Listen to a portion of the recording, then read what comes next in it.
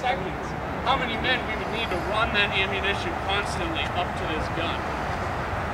So we're going to go ahead and load and fire this gun again, but this time we're going to explain what each position does and how we fire this gun safely. When I give the command take aim, that's cue to cover your ears because there's a loud bang that should come with the next command fire. If you have any questions, feel free to stay here after the demonstration. We can take down the ropes after we're done if you want to get a closer look at the gun, get any pictures. And again, when we're done, I encourage you to visit our artificers over there and learn some more.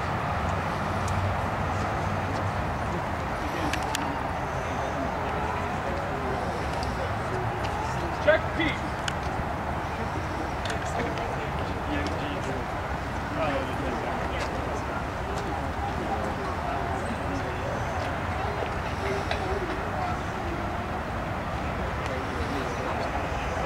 Gunners, land the piece.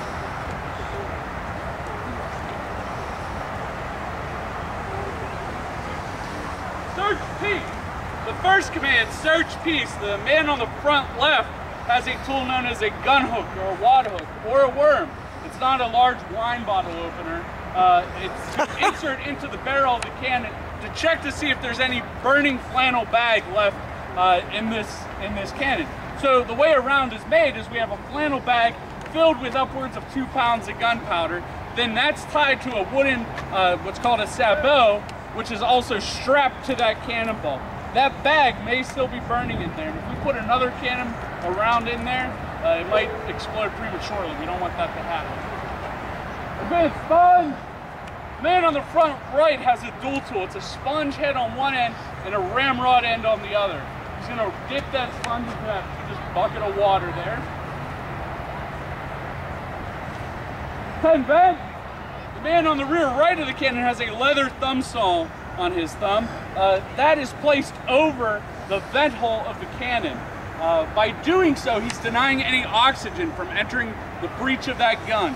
Again, if something were burning in there and we've denied it oxygen, it should extinguish. Sponge piece. Then the man on the front right inserts his sponge into the cannon. It's a damp sponge. It should, again, extinguish anything that should be burning. And he's also cleaning this as well. Handle cartridge. The man there has a leather cartouche. That leather cartouche will protect that cannon round from any incoming fire or loose sparks maybe in the air. He will then advance that cartridge to the man on the front left who will insert it into the cannon. Now remember, this is not only a 6-pound cannonball, but another 2 pounds of black powder. So we're upwards of 8 pounds to carry that round.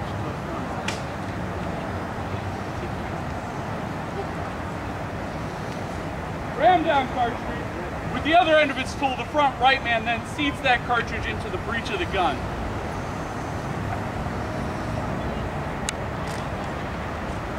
Prime.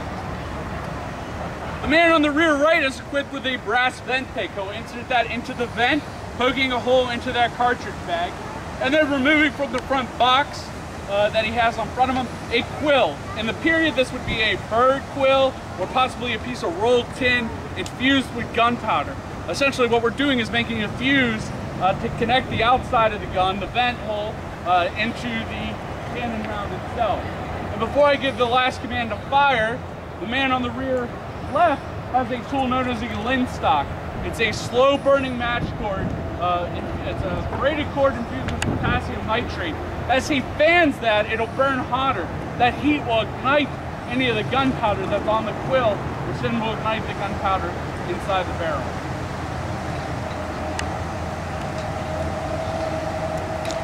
Take aim, fire!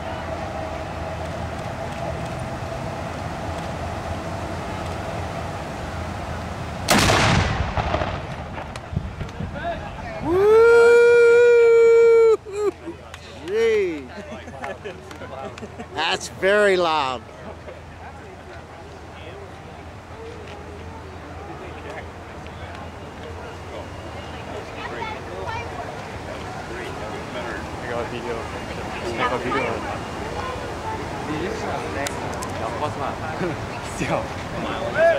It's done!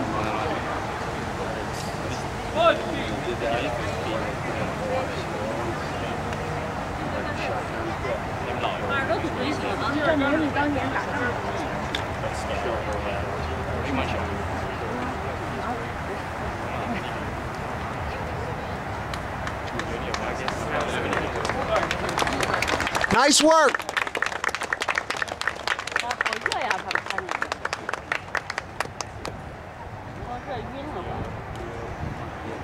So if anybody has any questions or wants to get a closer look here, just give us a few moments.